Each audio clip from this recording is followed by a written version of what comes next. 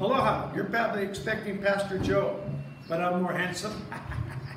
But as you all know, these are crazy times that we're in with this COVID-19.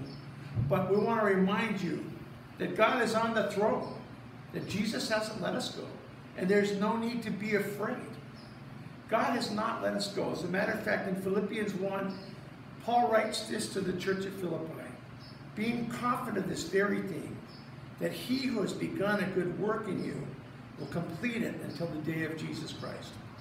So what we're trying to do at Calvary Door of Faith is to keep people connected with each other and with the Word and with worship. So what we're trying to do here is we're going to start to video and put on YouTube some worship sets and Pastor Joe's message until this craziness goes past us. The other thing is that we have folks from Alaska and far away who have often asked us for years to tape our worship and to tape our messages so they can share far away. So God's actually provided this opportunity for us to share with the body of Christ throughout the world. Isn't that awesome? Amen. Amen. Also, I want to remind you that in this season, we don't want to have a spirit of fear. We want to have a spirit of hope and of joy because we know the Creator. We know the God who made all things. And we're told in Romans that all things work together for good for those who love God, who are called according to His purpose. And we and you are all called by God. So that means God's working things together for good for His purpose. Does this mean COVID-19 is good? No. Does it mean pneumonia and death is good? No. But it means that when we trust God, He can take even the craziest things and make them for good.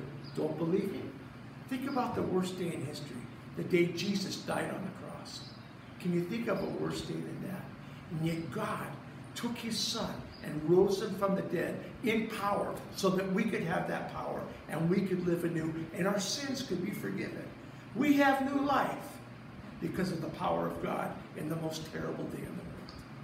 So we're going to begin to start. Now, Molokai Calvary Door of Faith is our address. And you'll be able to see other messages and other worship. And we're going to pass it on to Pastor Joe in just a minute for a message.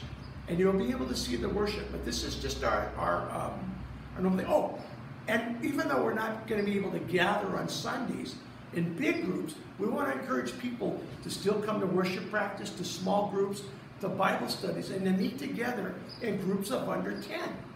You can still share, we can still have fellowship, we can still pray.